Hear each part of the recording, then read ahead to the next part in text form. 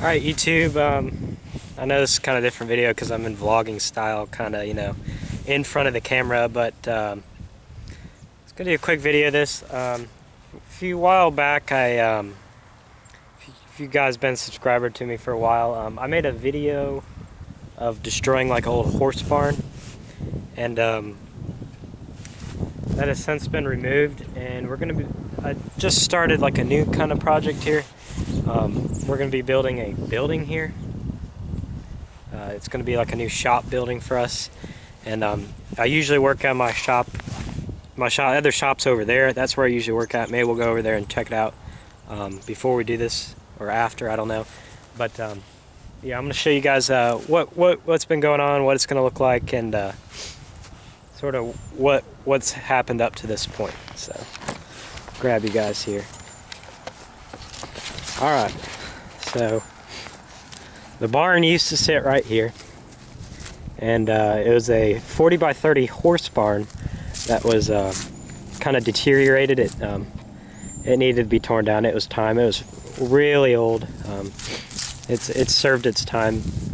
The horses chewed through a lot, termites got to and whatnot, but I'll put a link to the video that I had destroying it into this description. But right now, this is what we have going on right now. They poured concrete for our new building. New building's going to be a 30 by 40 also, or 40 by 30, 40 long, 30 width, and it's going to be a commercial building, a little bit different than the other barn style we had before. This one's going to be steel insulated concrete floor like this. The other one was gravel and dirt and wood chip. This one's going to be all concrete. As you can see, it's been poured. This is 28 yards of concrete this took. You can see where the beams are going to be put in. Like I said, it's going to be steel. From what I know, it's going to be like a tan and crimson color, and it's going to be pretty nice.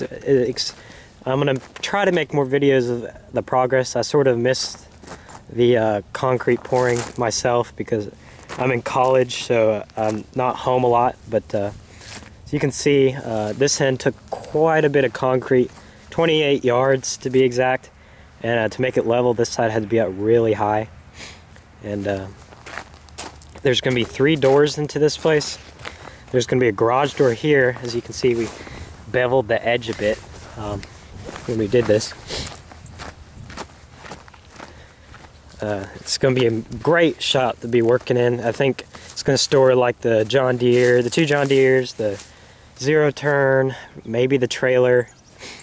Put the woodworking stuff in here maybe also. But yeah, there's going to be another garage door right here. That's going to be a rolling door. I think they're just standard size garage doors, nothing too huge like RV style or something. And there's going to be a man door that follows this right into here. The man door is going to be right in line with this sidewalk right here. Got water out here. Probably not going to feed water into the building. And we're going to put, I think 220 out here. Right now, the only thing that runs out here is a little 30 amp that comes off my house all the way over there, and that's not going to be enough power to power the things we want to use. So we're going to be running a power cable.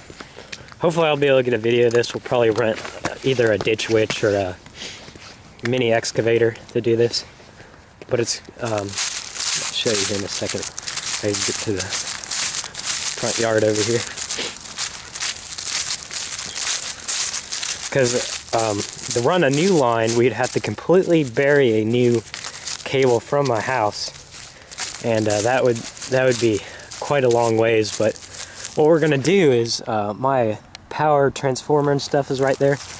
We're gonna hook it up to that pole right there, and a ditch witch or a mini excavator, a trench through here to install a line more capable of powering some heavier stuff, thicker 220 200 amp service box, because right now 30 amps is definitely not enough for what we're going to be using it for.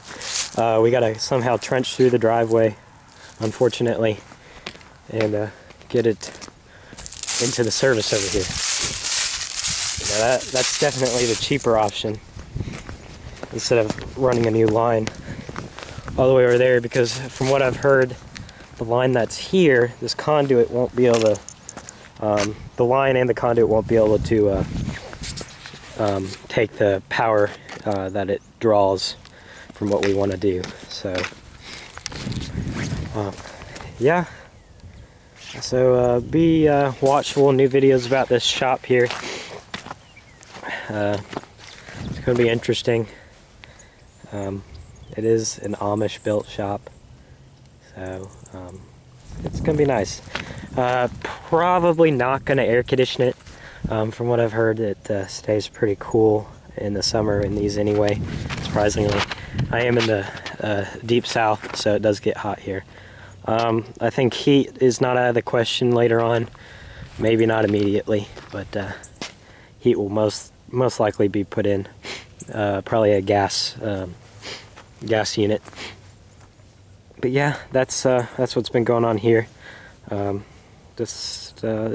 be fun when we get the shop going here. As you can see, the cement trucks have ruined my yard here. But if you've been a subscriber for a while, I'd like to thank you. If you guys are new subscribers, thank you for recently subscribing.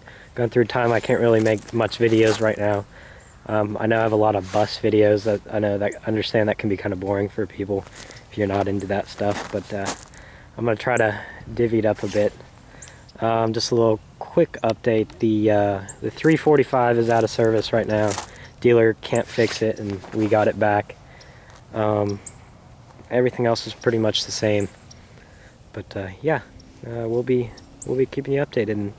And probably sometime late March I'll have another update video. I can tell you guys what's going on. Maybe actually walk into a building right here, but turn it back on to myself. Thanks for watching. Comment, rate, subscribe, and thank you guys for being loyal subscribers. Thanks.